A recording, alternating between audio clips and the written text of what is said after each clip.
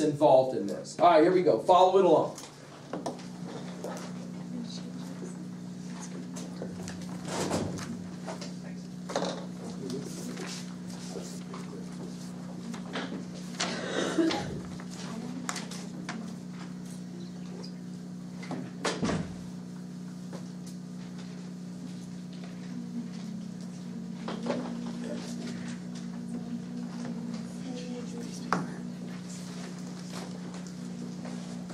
I ran out of tape that fast. They have sense.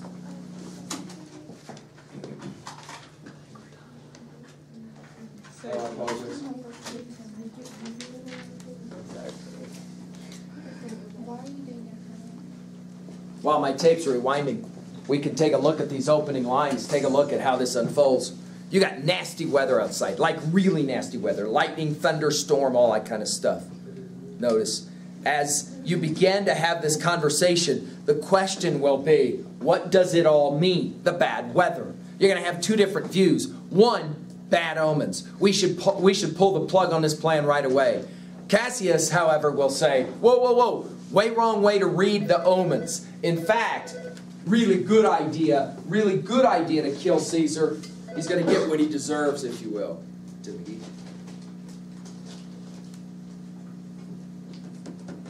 Yeah, everyone, including the last one I sent to you as well? Oh, wow. Okay, I'll do one more then. Yeah, has she not been? Definitely. Definitely. Thanks for the up. All right, let's go back to it. Notice Cassius will say to Casca at line 84, stop being a woman. What does that mean? Your fears are womanish. But why would he say that? What is the bias here? What game are we playing here? Guys are brave. Oh, Winter's just went like this. Right? At the very end of this, notice one more time, line 141. Brutus again will be referenced as very noble.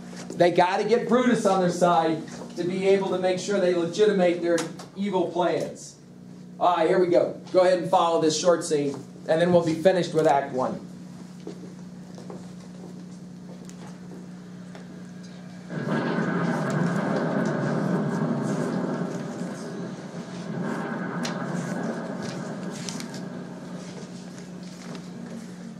Good evening, Casca. Brought you Caesar home? Why are you breathless? Why stare you, sir? Well, not you moved, when all the sway of earth shakes like a thing unfirm?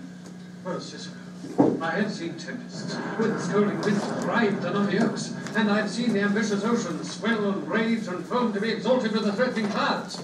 But never till tonight, never till now, did I go through a tempest dropping fire. Either there is a civil strife in heaven, or else the world too saucy with the gods incenses them to send destruction. I saw you anything more wonderful? A common slave, you know him well by sight, held up his left hand, which did flame and burn like 20 torches joined, and yet his hand, not sensible of fire, remained unscorched. Besides, I had not since put up my sword. Against the Capitol I met a lion, who gazed upon me and went surly by without annoying me.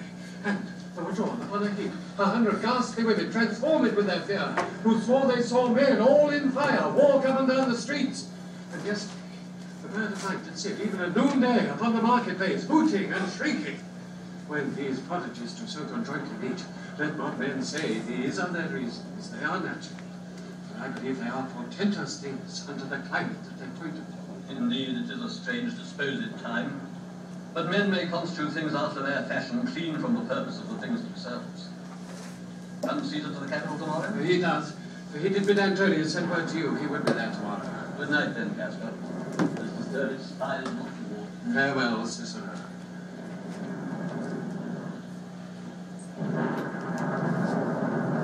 Who's there? Roman? Casca, by your voice. Your ear is good. Cassius, what night is this? A very pleasing night to honest men. Whoever knew the heavens menaced, sir? Those that have known the earth so full of faults.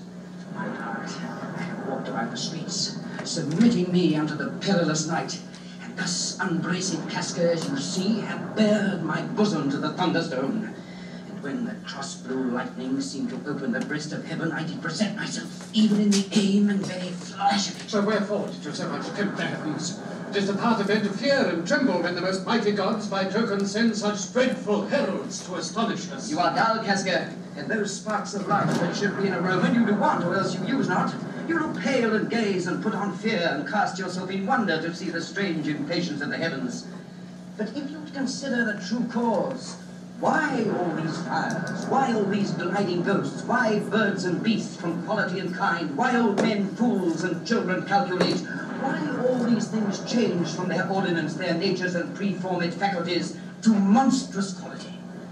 Why, you shall find that heaven hath infused them with these spirits to make them instruments of fear and warning unto some monstrous state. How could I, Casca, name to thee a man most like this dreadful night that thunders, lightens, opens graves, and roars as doth the lion in the Capitol? A man no mightier than myself or me in personal action, yet prodigious grown, and fearful as these strange eruptions are. It is Caesar that you mean. I need folks. Let it be who it is. For Romans now had thews and limbs like to their ancestors, but all the while our fathers' minds are dead, and we are governed with our mother's spirits. Our yoke and sufferance show us womanish. Indeed, they say the senators tomorrow mean to establish Caesar as a king, and he shall wear his crown by sea and land in every place, save here in Italy. But I wear this dagger then. Cassius from bondage will deliver Cassius. Therein, ye gods, you make the weak most strong. Therein, ye gods, you tyrants to defeat. Nor stony tower, nor walls of beaten brass, nor airless dungeon, nor strong links of iron can be retentive to the strength of spirit. But life, being weary of these worldly bars, never lacks power to dismiss itself. If I know this, know all the world besides, that part of tyranny that I do bear, I can shake off at pleasure. So can I. So every bondman in his own hand bears the power to cancel his captivity. But why should Caesar be a tyrant then? Poor man, I know he would not be a wolf, but that he sees the Romans are but sheep. And there it is, right? That's his view. Romans hinds, those that with haste will make a mighty fire, beginning with weak straws. What trash is Rome? What rubbish and what offal, but it serves for the base matter to illuminate so vile a thing as Caesar. Where hast thou met me? I perhaps speak this before a willing bondman. Then I know my answer must be made. But I'm armed, and dangers are to me indifferent. Will you speak to Cassius, and to such a man that is no fearing telltale? Hold. I'm not a wimp. I'm not gonna narc on you. In other words. Address all these griefs, and I will set this foot of mine as far as Hooger's farthest. There's a bargain made. Now know you, Casca, I have moved already some certain of the noblest-minded Romans to undergo with me an enterprise of honorable, dangerous consequence. And I do know by this they stay for me in Pompey's porch. Now, this fearful night, there is no stir of walking in the streets, and the complexion of the element in favours like the work we have in hand, most bloody, fiery, and most terrible. Step closer. Here comes one in haste. It is Sinner. I don't know him by his gait. He is a friend. Sinner, where haste you so? And are you? Tell us, Simba. No, it is Casca, one incorporate to our attempts. Am I not stayed for, Sinner? I'm glad not. What a fearful night is this. As 2 or 3 of us have seen strange sights. Am I not stayed for? Tell me. Yes, you are. Cassius, if you could but bring the noble Brutus to our party. Notice again, noble, right? Sinner, take this paper, and look you, lay it in the praetor's chair where Brutus may but find it. And throw this in at his window, set this up with wax upon old Brutus' statue. All this done, repair to Pompey's porch, where you shall find us. Is Decius Brutus and Trebonius there? All but the Simba. He's gone to seek you at your house. Then I will hire him so bestow these papers as you may. That done, repair to Pompey's theatre. Come, Casca.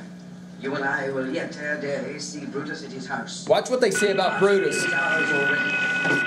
Man entire on the next encounter yields him hours. Okay, thanks, guys. Bring your writing assessment packet with you tomorrow, okay? For 12.